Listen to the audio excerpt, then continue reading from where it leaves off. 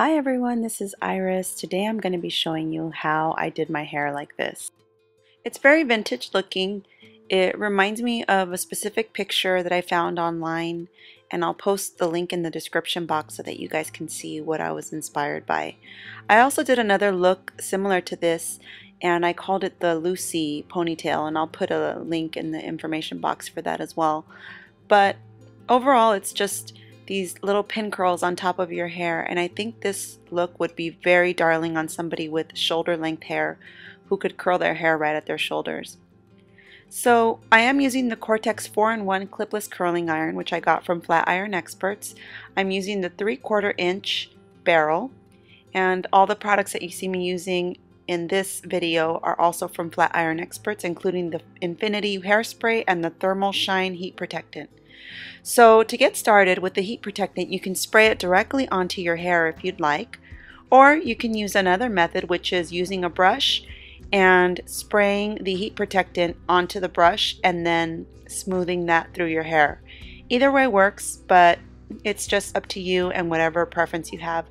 I am starting to like to brush it through my hair.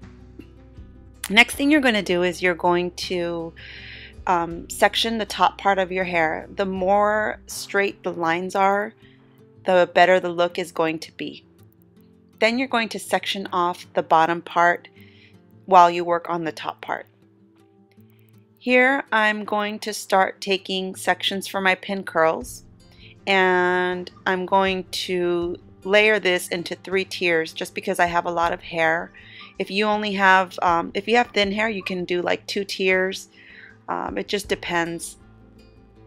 And then I'm just going to section the tiers out of the way and work on the front one first. So here I'm just grabbing a section of the hair that is going to be my pin curl, and I'm wrapping it around the 3/4 inch barrel. And the reason why I'm curling my hair first is because it's going to make it really easy for all of these little flyaways to be tamed, and also it's going to make it super easy for me to curl this into a pin curl later on. So I went ahead, I did that. I just pinned it off to the side while I continued to work on each section. Now, of course, the more hair you grab, the bigger the pin curl is going to be. So if you want smaller pin curls on top of your head, obviously you're going to grab less hair. Once you're done, you can get a pretty good idea of what the top of your head is going to look like. If you feel like it's too many, you can take some of them away. If you feel like it's not enough, then obviously you want to add some more. Then I'm just curling the rest of my hair and then just pinning it out of, tying it out of the way. And then I'm going to go ahead and start creating my pin curls. Now all you're going to do is just roll it and then pin it with a couple of bobby pins in the position where you want it to be. Again, like I said, if you feel like the curls are too thick or too small, then make sure that you remove hair or add hair accordingly.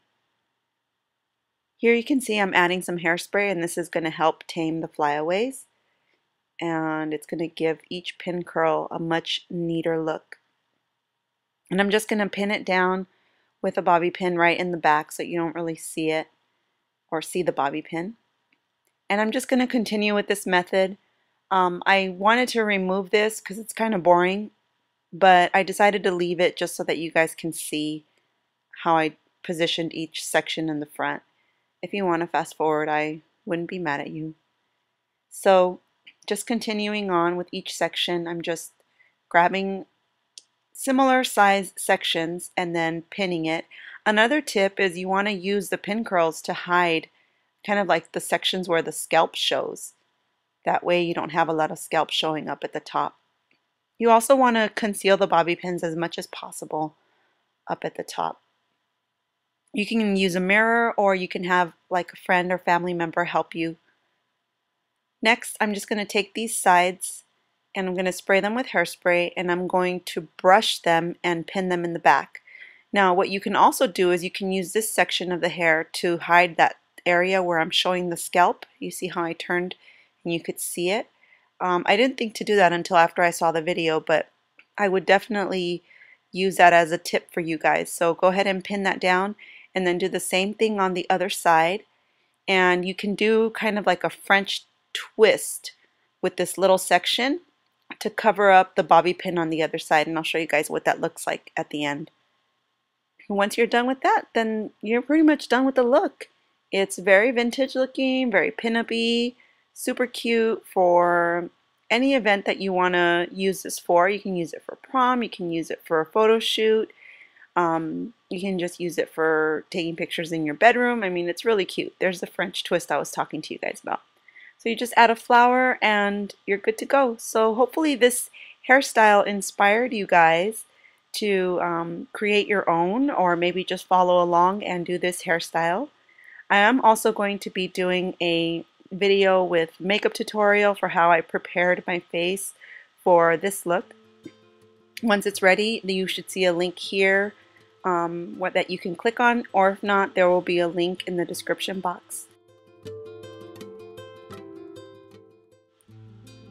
So on to reading your comments. Congratulations on being first. Congratulations on being second. Congratulations to the random comment winner, which is Brown Magnolia. I will be contacting you soon for your prize. And if you would like to see my previous video where I show you how to do these faux bangs, go ahead and click on the link here. I will also provide a link in the description box. Thank you guys so much for watching and for all of your support.